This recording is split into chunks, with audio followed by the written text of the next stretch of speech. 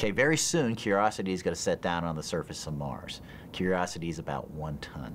In order for people to work and live and access the surface of Mars, we're talking about landed masses of 20 to 40 tons to the surface.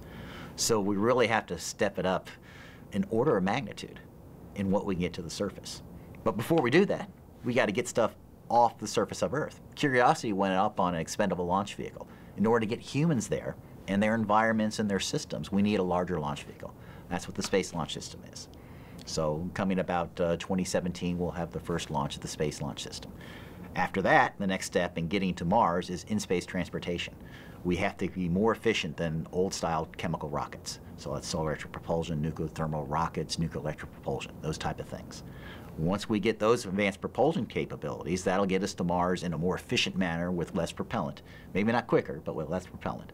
We get that challenge now, I just mentioned with Curiosity. How do we get to the surface? So these habitats and rovers that house people, because they're people-sized, and we're talking about crews of anywhere from 4 to 6 people to Mars, they have to be fairly large. So they get bigger. They grow to 20, 40-ton pieces.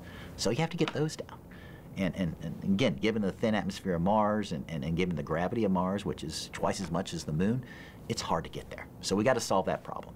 And then even if we get to the surface, we still have to be able to survive on that surface. And this is operating those systems in that cold, dry, dusty, radiation-soaked environment.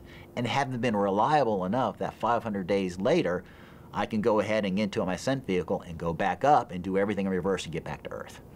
So it's quite a challenge right now. But what we're doing with our missions, looking at going to ANEA and cislunar missions and building out towards Mars, is reducing those risks and testing those technologies, just that someday we will be ready to go to Mars.